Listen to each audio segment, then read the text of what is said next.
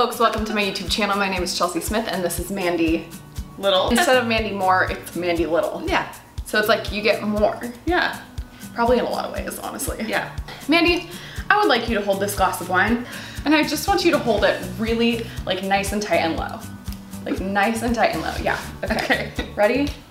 Just nice and tight and low. Yep. Nice and tight and low.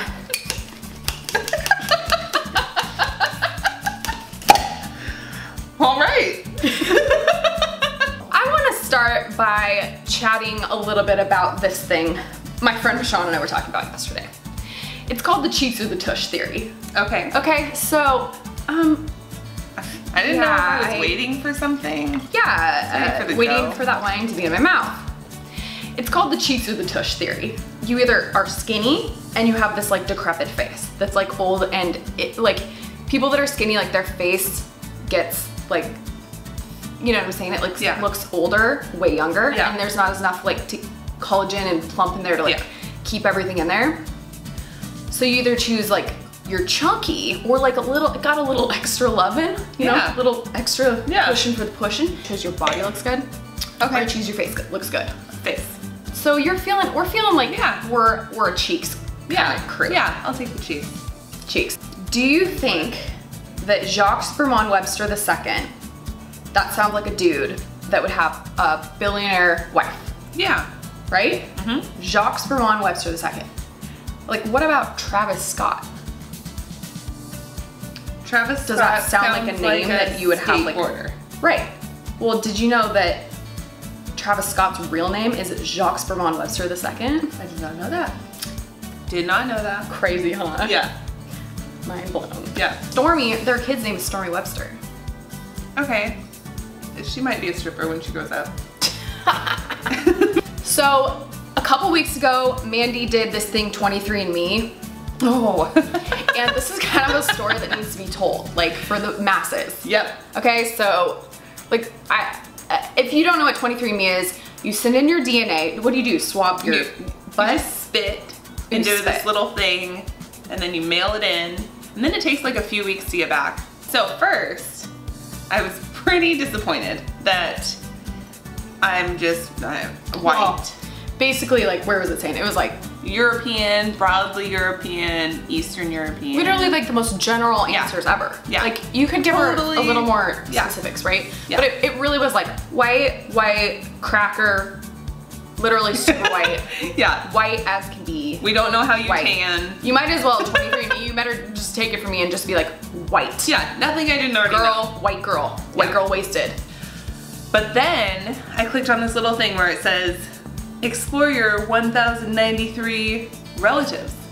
And so I click on there. Like, wait, 1,093? Yeah. That's not a ton. Yeah. And then it was like Adam and Eve. Like it literally goes back that far. No, just people who have taken it.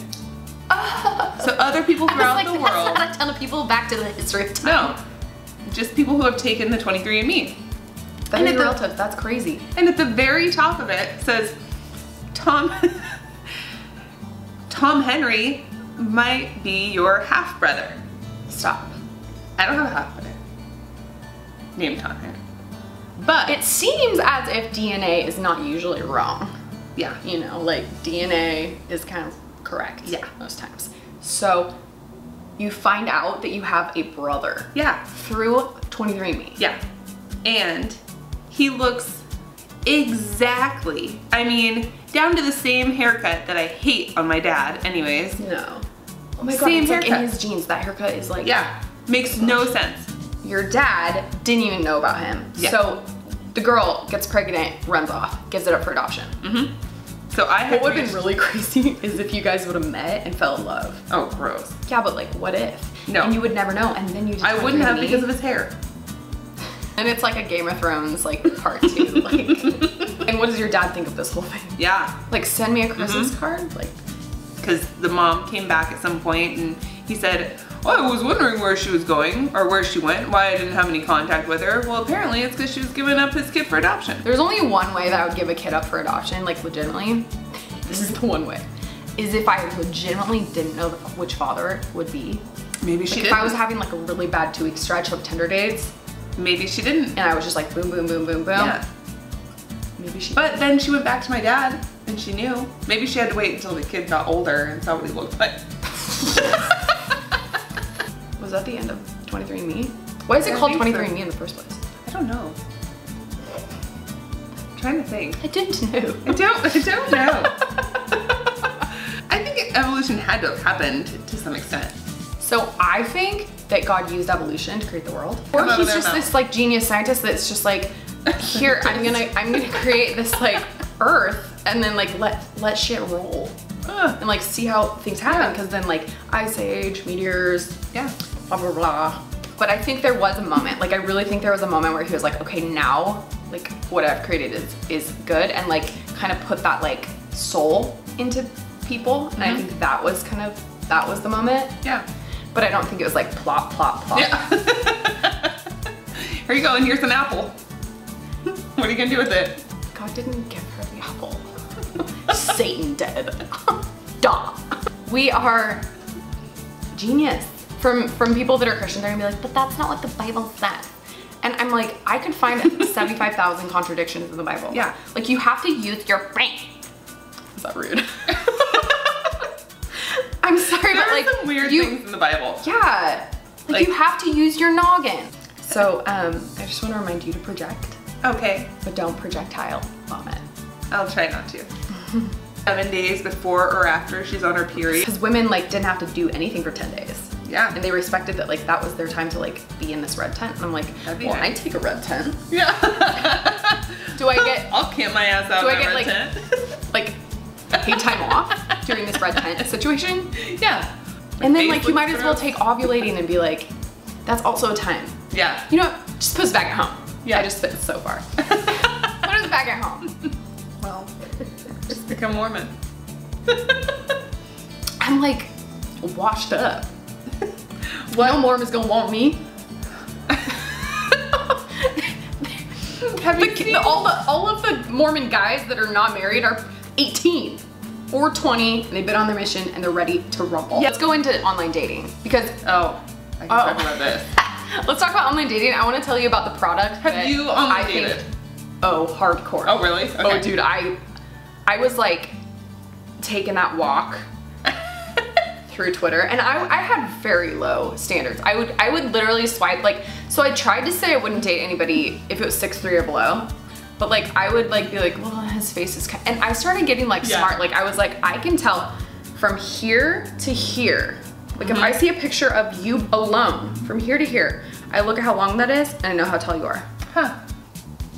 Because it's not like everybody's head is different size. So you can see their head and you can see they have long arm. Yeah. Yeah. But if they're short and they have really long arms, then oh my gosh, I they're gonna look had so many guys be like, I'm 5'10", and I get there and he's like 5'7". And like I'm 5'9". Yeah. So That's not gonna work. it was already like a legit charity case. I have an idea, and it's not like that many people watch these videos, so like, none of you are gonna steal this idea. And also I steal it, probably then- shouldn't do this idea. It's not like a very Christian thing to do. Okay? But I think everybody should have like a one-night stand bag in their trunk. Oh yeah. Oh yeah. But like one that's like you just like never, and that looks, it probably should look like it's not a one-night stand bag. Like it shouldn't look like a freaking duffel. It should probably just be like an oversized like Tory Burch work bag type deal. Like, oh, let me grab my work bag. You could have different moods for it. Like for an outdoorsy girl, it could be a hiking backpack. For a career lady, it could be like a Tory Burch. And it's just like, what would be in it? Like for sure, it would be like a knapsack. like for sure, Plan B. Like what else? Yeah. Like literally, I think Plan that's B, all. face wash. Oh, shoes so you don't have to carry your heels. And workout clothes. Because we all know that we're wearing like, you know, underwear from 1995. Yeah, or what happens when you're wearing Spanx? I've had that happen before where he's trying to make out with me and like wants to get up my dress, but I'm wearing Spanx. And he's like, but what are these? And I'm like, well, I wasn't expecting for this to happen. So I wore my Actually, Spanx. that could work in the right way. Because you could be like, I had no clue. Like, never do this. No. I literally never do this. I would not have worn Spanx had I thought we were gonna hook up. I I would have worn my legging Spanx. I would have literally just gone cut freaking Mando. Yeah. I'm gonna call you Commandy. Okay. I've seen more of you. I don't know if you knew you were wearing see-through lace panties in the hot tub. It's the only panties I had with me. But then you sat up like on the side of the hot tub. I forgot about that. I was like, this girl is confident. And I'm confident because I didn't really care. Like, it's not gonna go anywhere. Like, did she shave? No, yes she did. Okay, no. I don't think I did.